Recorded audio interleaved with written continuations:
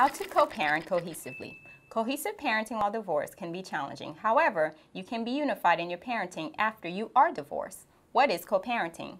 Co-parenting is when two people can put their differences aside and come to an agreement of creating parenting strategies for both households that will be impactful for the child or children involved.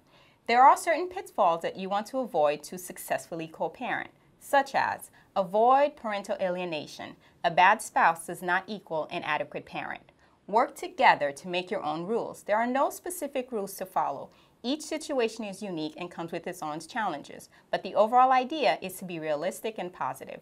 Co-parenting benefits the child. Having both parents involved is advantageous to both you and your child. I'm B. Moyes, and this is Psych in 60.